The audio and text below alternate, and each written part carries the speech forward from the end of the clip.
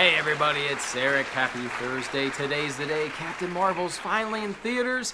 I'm going to a very special fan event later on today. Why it's special, I have no idea. I paid more money for it, that's all I know. So look for my spoiler-free review later tonight, and probably a spoiler review Friday, and another video Saturday. We're going to be talking about Captain Marvel all weekend long. I'm going in with an open mind. I'm a big fan of the MCU, so you know, fingers crossed here. So if you want to check out my opinion on this movie, please subscribe.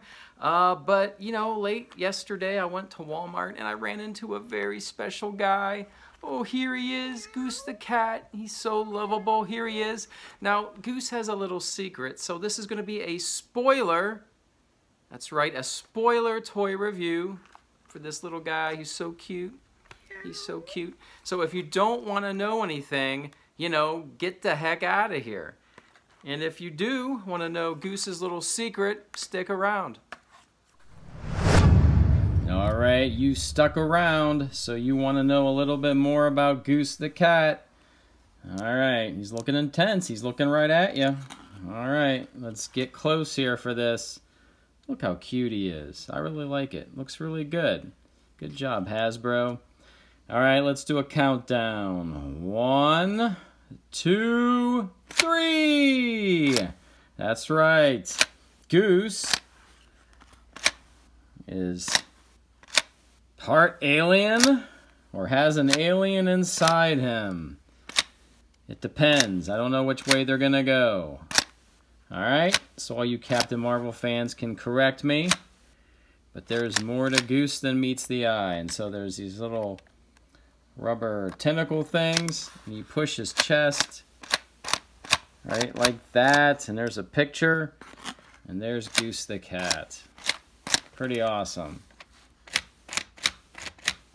All right, so Goose is $19.99 at Walmart.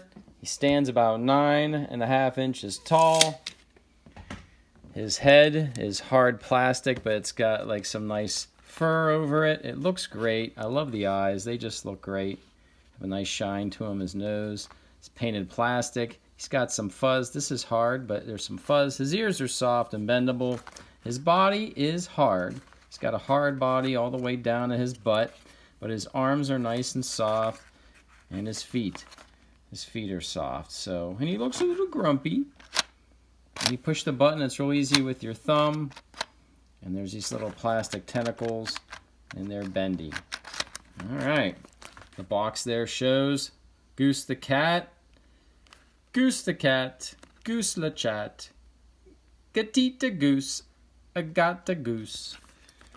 And there's some Brie Larson. Oh, there's an image of Brie Larson and Goose the cat. And if you want to know the little SKU number, there it is. There's the UPC and the barcode. So yeah.